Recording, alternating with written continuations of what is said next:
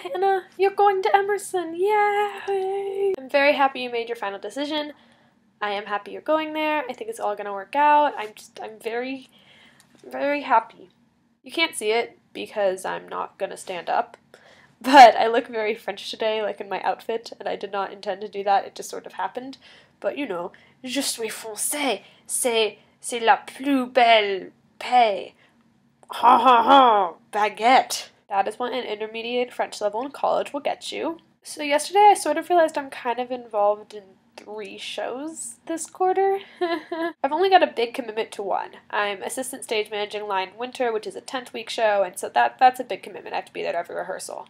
But I'm also working on puppets on one, and then I wrote one. So there's only like a couple rehearsals for that because it's really just a staged reading, but I still have to go to those. And so this is going to be a special quarter. I mean, I have so much work to do, and I've just spent an hour doing nothing on the internet. I have problems. There isn't anything exciting going on in my life to talk about.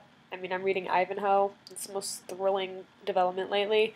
I like my English class. We're reading Ivanhoe, and I'm supposed to be coming up with all these like deep thoughts about objects in Ivanhoe and their symbolism, and instead, all I kind of realized was that Ivanhoe is basically Meangirls. The Normans and the Saxons are not big fans of each other because the Normans conquered the Saxons a very long time ago, and the Saxons are still pissed, and the Normans don't like the Saxons, and they're just, they don't like each other.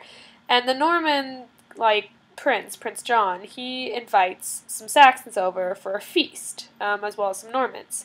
And the entire feast, the Normans just do nothing but insult the Saxons. But, like, they don't just blatantly insult them, they're, like, sort of like subtle insults, so they're sort of compliments that are really insults. And then the Saxons get all pissed, so they start insulting them the same way, and the Saxons leave in a huff.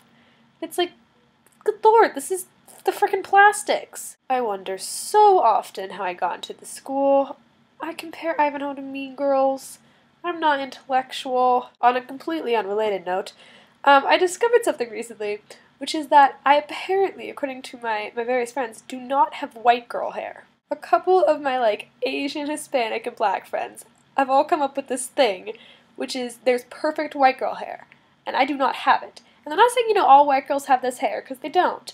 But there are some girls who, they basically brush their hair, and it's perfect. It's silky, and it doesn't tangle for the entire rest of the day, and they can just do this, you know, and, like, it'll fall perfectly in place.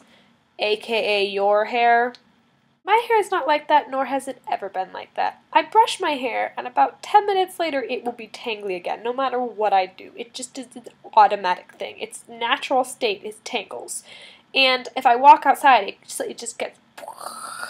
And if I do this, oh god, oh no, this is what happens. I was not blessed, Hannah, with apparently one of the best parts of my race, aka perfect white girl hair.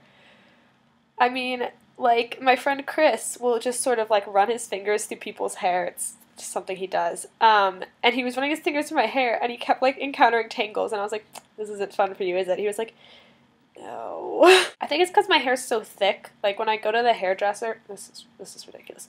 When I go to the hairdresser, no matter who it is, if it's someone who encountered me before or not, their first, like, comment is, oh my god, your hair is thick, and it's like, But I've just kind of accepted the fact that my hair will always be this awkward, puffy, thick thing, and it's never gonna be the pretty styled thing you see on the Hollywood.